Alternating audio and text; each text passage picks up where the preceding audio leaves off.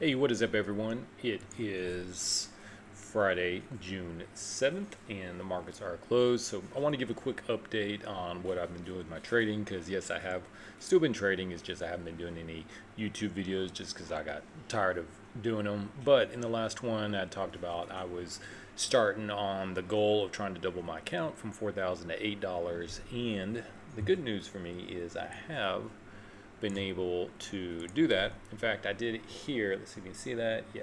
So I did it here the other week, and then just today I had a really nice trade in the Dow Jones closed. So currently at $92,074.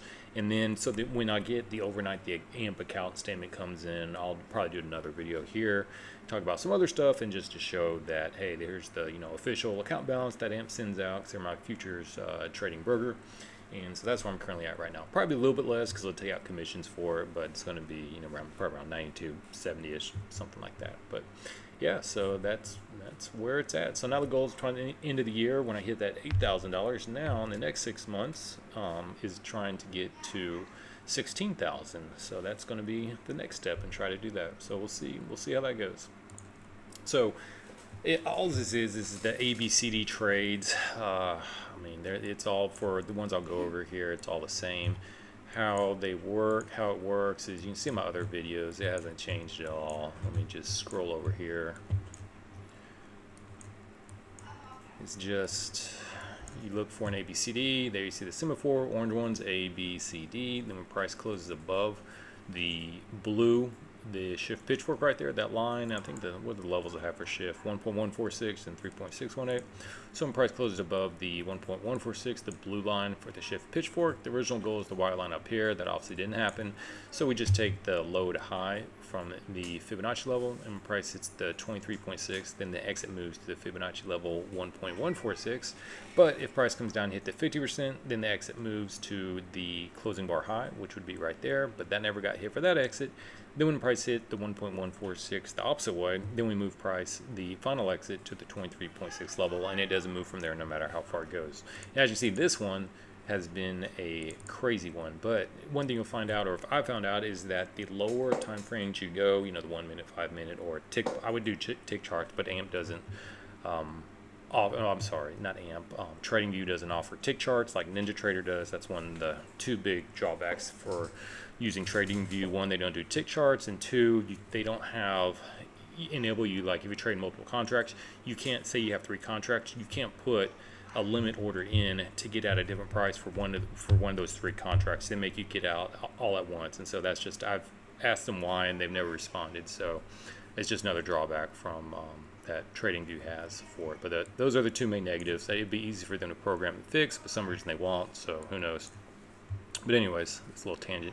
But so price went all the way back down. I got in right here, the 4.236, then 6.85, then finally the 11.89, because I hadn't seen price go below that. And of course, what does it do? It goes down to the 17.89 Fibonacci extension level. That's where it found the bottom for it for the next 2 days before it started its trend going back up. And then even if we put the some trend lines on it right here, like there's an overall trend right there.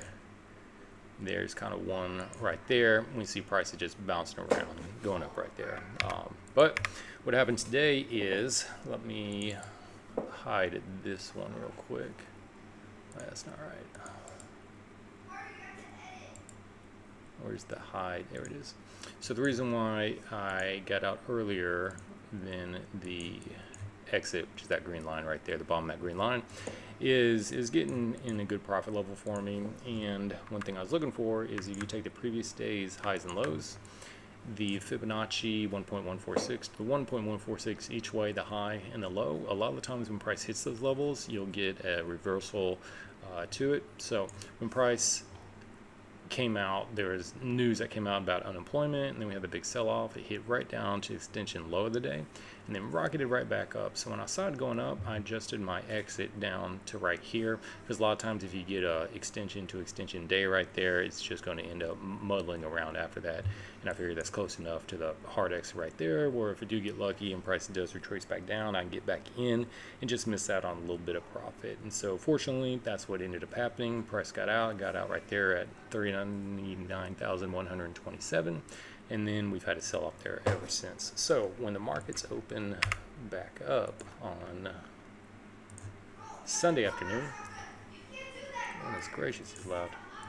I'm gonna get back in right around here because I can see it's hitting off the 6.85 level right there, and then if price continues to go back down, I'll get in again right down there at 11.89, and then if price continues to go down again to the 17.89 level, I'll get it down. I'll go long down there as well. So that's my plan for the Dow Jones here, moving up.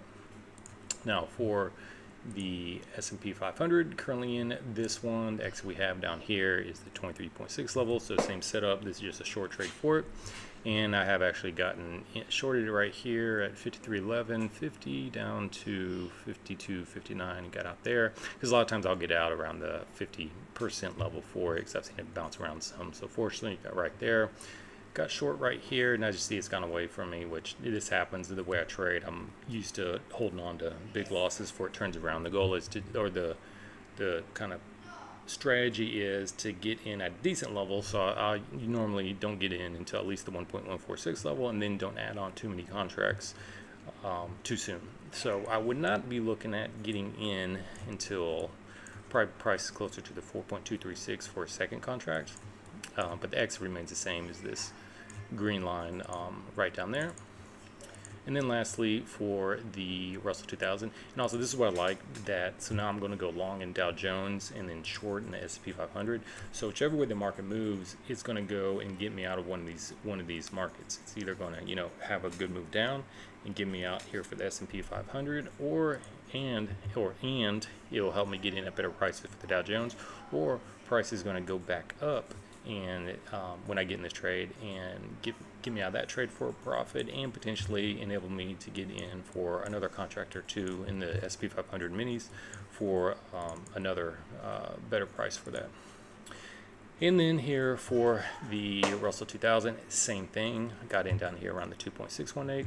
I will not be looking at getting in until price comes down closer to the 6.85 level, just because we are in, I'll zoom out here a little bit longer time frame. We do have a short trade right here using the ABCD trade setup right there, with the target being 1,926. So if this is actually the move that's happening right here, that we're getting that move back down to here right there, I'd rather wait a little bit, get in right here with my second contract, and then perhaps wait and get in for a third contract all the way down here around the 11.99 level, all the way down there. So that's why I'm not looking at getting in for a second contract for the Russell 2000, just trying to play it somewhat safe as far as the amount of contracts I get in on these. And then, all right, let's talk about Chevron. I've got to talk about Chevron and Bitcoin right here. So Chevron, if we look at I'll tell you what, let's get rid of the previous day's highs and lows. We don't need that. So if we go to, is it the weekly or the daily we're looking at? Yeah, so if we go to the weekly chart right here, it's another ABCDs. There's A, B, C, D right here. So when price closed above right there, above the blue line that's set up in motion, that we're looking for it going to hit up the white line up here, but obviously that didn't happen.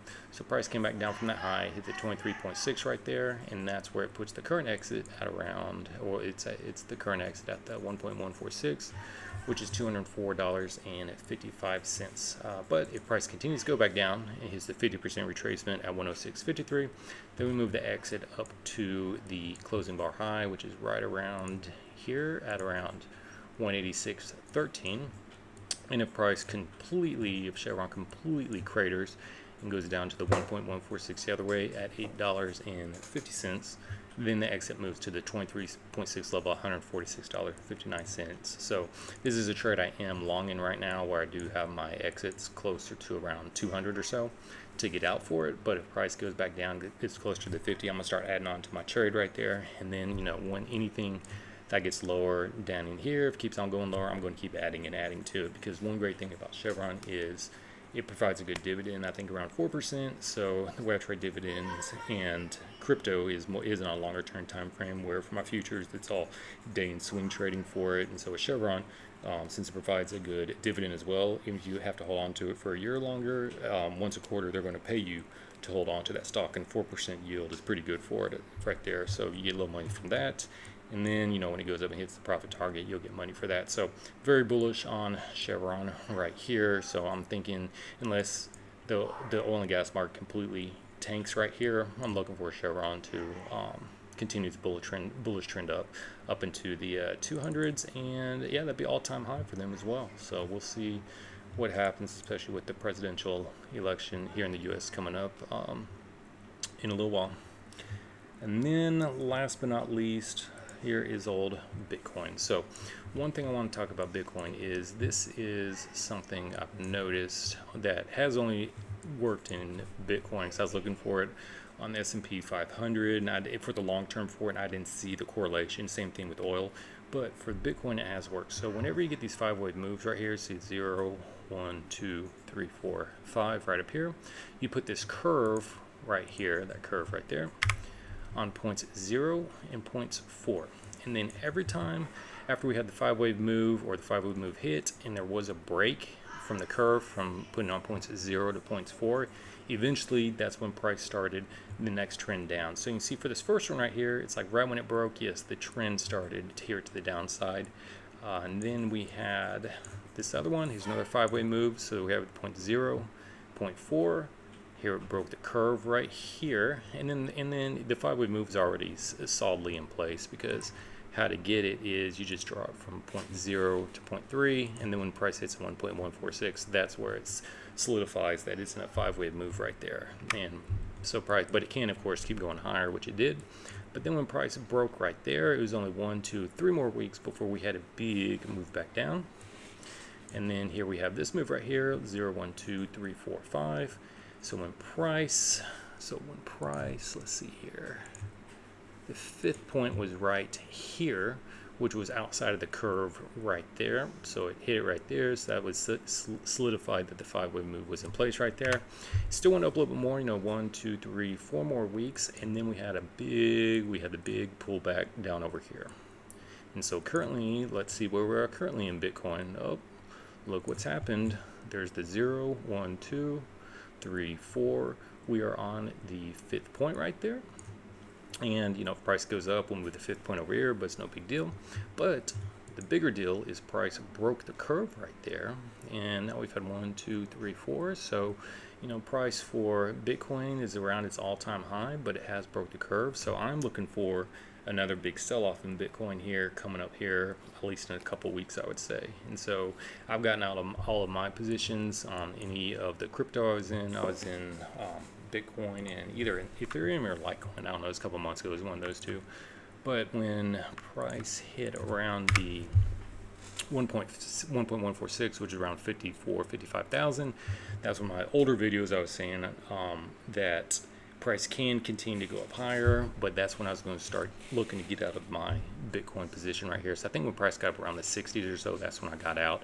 So obviously missed a little bit of more of the run up, but hey, it's fine, because I think I was in here around 30 or 40,000 for my average price for it. And especially now that price has broke the curve line right there, I'm definitely looking for a big move down in Bitcoin. And so what we look for in the retracement for Bitcoin is we just draw from points 0 up here to wherever 0.5 ends up, and the exit we're looking for is the 50% retracement right there, for it to mean that the 5-wave move for Bitcoin retracement is over. So we're looking for at least go down to 44,670 if the price remains up here, right up there. Now for some of the other ones, price has gone a lot lower. Like if we look at this one right here, see price hit the 50%, which signified that the 5-wave move was over, but it went all the way down, look right here, in between the 1.146 and 1.414 before it moved up. Then for this one right here, it just went down in between the 50 and the 61.8 level before it continued its 5-wave move up. And this one right here, I think, went down to the 88.6% line. So this one went down to 88.6 right on it before it started its move up. So minimum we're looking for, from just based upon the other moves it's done, is down here 44,670, and then the major move down will be all the way down here 6,240ish level. So the earliest I would be looking at getting in would be around the the mid 40,000s right here. So that's my warning to everyone right now.